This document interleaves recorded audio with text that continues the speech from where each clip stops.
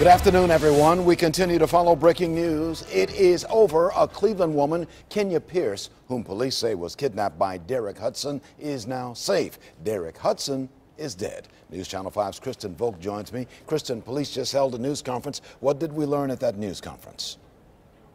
Here's what we know now, Leon. For the past 48 hours, the suspect and the victim continuously drove. The FBI says it had credible info that they went from Cleveland to Detroit on Saturday, then to Elyria, then back to Cleveland, of course. Police also say the suspect was obsessed with Pierce. This was not the first interaction that they'd had recently. They had been in touch. And in fact, when Pierce was abducted on Saturday, police say she may have gotten a broken arm from the incident.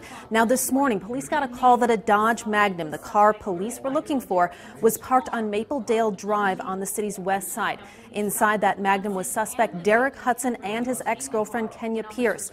Police say Hudson kidnapped Pierce at gunpoint this weekend after shooting his aunt and uncle. When officers arrived on scene today, Pierce ran from the car to police. She was then rushed to the hospital. Officers then approached Hudson's car, and that's when he shot and killed himself, shooting himself in the head. Now, we spoke to one neighbor who witnessed it all, and here's what he had to say. Some lady got out the driver's side, and she ran towards the cop car by that tree over there, and then we heard a pop, and that was it. Pierce was taken to Metro Health Medical Center this morning. We're told the 35-year-old is in good condition. As for Hudson's aunt, she was treated and released. And for Hudson's uncle, he is in fair condition, also at Metro Health. Live at Cleveland Police Headquarters, I'm Kristen Volk, News Channel 5.